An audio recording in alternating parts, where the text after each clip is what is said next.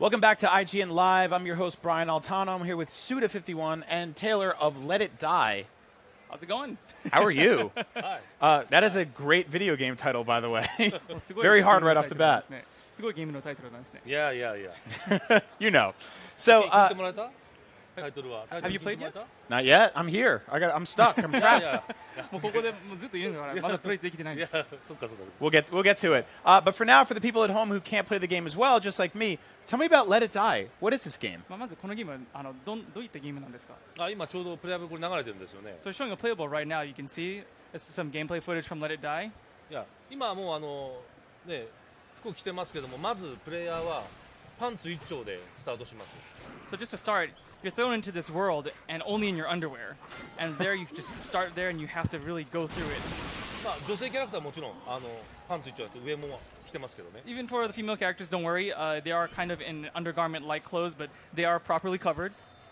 そしてまあ今回はストーリードリブンのゲームじゃなくて、とにかく遊びで、まあ、ハック&スラッシュ、ローグタイプのハック&スラッシュで東京にできた2027年舞台で、まあ東京湾の真ん中海にですねでかいタワーがあるんです。そこをプレイヤーは1階から上を目指してどんどん進んでいくというタイプのゲームになります。 So it takes place in Tokyo in the year 2027. Some crazy stuff happens, and this tower comes out of the ocean off the coast of Tokyo. And there, the player is thrown in there, and all these things are kind of happening, and you have to fight through it and kind of slowly figure out what's actually going on and why you're doing it. So hack and slash, little roguelike elements. You just kind of really got to go through and kill a lot of stuff. So now, a lot of people, when they set their games in the future, they set their games in the future. You guys went to 2027. That's like, we're going to get there in a few years. 基本的に未来のテーマというゲームが結構未来なんですけども、これはもうすぐ将来なんですよね。あともう数年でなるんですよね。いやいやその通りです。要は2020年に東京オリンピックがあるんですけども、その後の東京がこういう姿になってるっていうある意味予言書のようなゲームになってるんですよ。 So of course, you can see in the year 2020 there's going to be the Tokyo Olympics, and 7 years after that, in that time period, some crazy stuff happens, and this is kind of the effect of what happens from there. Yeah. It's very cool. I've noticed a lot of the sort of classic Suda gore and violence in this game. The death explosions specifically, a cross between something like fireworks and some of the most awesome horror movies I've ever seen. Where does your obsession with sort of blood and gore come from? Because honestly, I love it. やはり一瞬見た目で結構バイレンスでやはりその血がわーって出てくるんですよ。花火のように血が出るんですよ。それでそう須田さん的には個人的にすごい好きなんですけど、この血のバーってのエフェクトなんですけど、須田さん的にはどうしてその血にこだわるんでしょうか。そうですね。やっぱ特別なこの世界にしたいんですよね。現実の世界とは違う。ここでは本当殺しの祭典のような場所であって。 まあ通常の殺しではない。全くこの場所っていうのは殺しのための場所なので、人間から出る血も通常の血じゃなくてもう3倍5倍。特に今回 E3 バージョンは 1.5 倍にしてきたぐらいなので、特にみんなに血を楽しんでほしい。そう思って作ってます。 So in regards to the blood, well, for this world especially, it's to really differentiate that this is not reality. So you're going to take another world from reality and it shows all this kind of blood. So of course with this, it looks like they're humans and they're fighting, and there's a lot of, we want to really show that this isn't real with the crazy amounts of blood. Usually about maybe 3 to maybe 5 times the normal amount of bloodshed that you would see from a normal human being. But this area is made specifically, this world that you're being placed in is for killing. And so this is a place, an arena for killing. There's a lot of death matches and just blood everywhere. And of course, for this version, the E3 version, the role of this video that you're seeing, we've actually increased the bloodshed by about 150% compared to March. I was going to say, how did you guys do the math on 3 times the blood of what a normal human being has inside? That seems like very specific. すごい細かいことになると思うんですけど、通常の人間より3倍の血が入っているっていうその計算はすごい難しいと思うんですけど、そこまで計算されているんでしょうかと。計算されているか、みんな最初うちのスタッフはですね、普通に血が出るように作るんですよね。やっぱりみんなリアリティのある世界を作るんですけども、いや違うんだ。このね。 レッドドアの世界は常識のリアリティと違う。このレッドドアの中の世界のリアリティっていうのは3倍5倍の世界、もしくは大型のボスがもし死んで倒れた時には、マジソンスクエアガーデン3倍分の血が必要だ。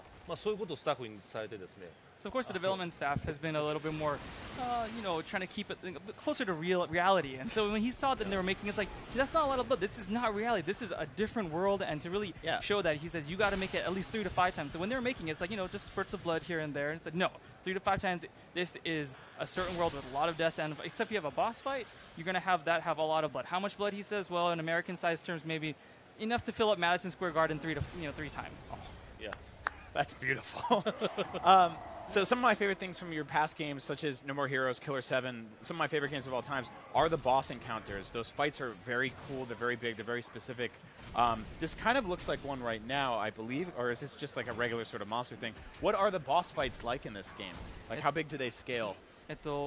前作とノーモーヒーローズなどの、ボスファイトやはりその特殊の演出とかもあったりしてるんですけど、このゲームにも同じようにボスファイトが出てくると期待されてるんですが、さっき見たのは中央かどんなものかちょっとわからないんですけど、モンスターかわからないんですけど、同じようにボスファイトとかも期待できますかと、どれぐらいのスケールと大きいボスは期待できますかと。さっき見てもらったのは中ボスなんですね。で、僕らの得意なボスファイトっていうのは、もちろんフリートゥープレイのゲームなんですけど用意してます。So of course, what you just saw earlier, that monster was actually just a mid-boss. Oh. So that was kind of big, but that's a mid-boss. You can definitely be sure, even though this is a free-to-play game, there will be some pretty awesome big boss fights that we have prepared for everyone. I honestly cannot wait to see those, because the mid-boss was just disgusting on its own. He's a man covered in bodies. So where does the inspiration for a lot of these enemy encounters come from? すごい期待してますんで、中ボスでも結構大きくて気持ちよかったんですけど、こういうようなボスとか中ボスともこういうキャラデザインについてのインスピレーションはどこから出てきてるんでしょうか。そうですね。もちろん僕一人じゃなくてスタッフと一緒にディスカッションしながら考えるんですけども、レッドタイの後はうちのスタッフのノーマルっていう、その天才デザイナーがいまして、彼が全てのキャラクターをデザインしてますね。So we actually have someone on the Grasshopper staff that he says his name is Mr. Nomaru. He's kind of young and he's quite a genius when it comes to it. And he's actually designed most of the characters in the game. We left it up to his imagination. ただ武器と防具に関してはものすごい種類があるんですね。And there's a lot of weapons and armor that you can look forward to that have come along with the designs because it's part of the character design as well. なので20人以上のデザイナーが参加してもらってデザインをしてもらってます。So on top of him, he has a team of about 20 other designers to help with all of the weapon and design and also characters and environments as well. でゲームプレイのコアメカニックっていうのが、さっきも見てもらったんですけども、裸一丁でスタートするんですね。パンツ一丁か。でどんどん敵を倒して防具を着て、そして武器を持って、でも使っていくと壊れるんですよ。そしたらまたチェンジしていくっていう。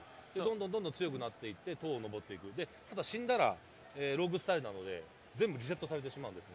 So why you can see we have a lot of designers in regards to we need a various amount of weapons is because all the things you can collect can also break. So you're always trying to pick up things and get new things. We want to make sure everyone's entertained so you have more things to look forward to. And so that team working together for inspiration can continue to bring new things to the table because you're going to keep collecting a lot of things as you go through the tower and progress. And when you die, you also lose a lot of stuff too because it has some rogue style elements. So. All right, well, that is Let It Die. When can people play it? いつ出ますか? This year. This year? Yeah. That's good. And which platforms? PlayStation only. PlayStation only. PlayStation Here it is. 4 only. It's an If you have a exclusive. PlayStation Beyond, then you can play Let It Die this year. That's good to hear. Suda, thank you so much for coming. Thank you Taylor, very much. thank you for coming. Thank you very much. And for all things IGN and all the video games right here at E3, you're already in the right place. Live streaming all week long. E3 2016 live right here on IGN.